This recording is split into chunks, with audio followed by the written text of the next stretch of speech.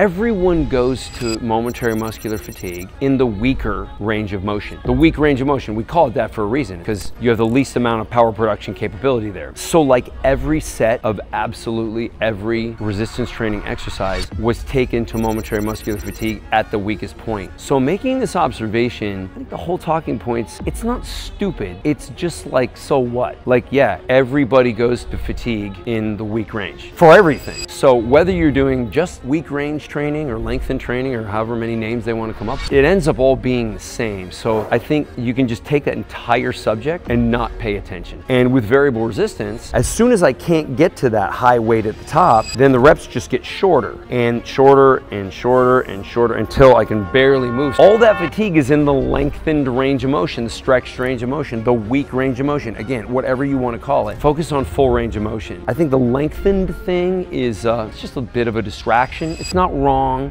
It's just framing the argument in a way where I think it becomes a lot more complicated than it needs to be. Leave a comment if you think I'm wrong. Also leave a comment if you think I'm right. I like those better, but hey, if I'm wrong, let's discuss it in the comments.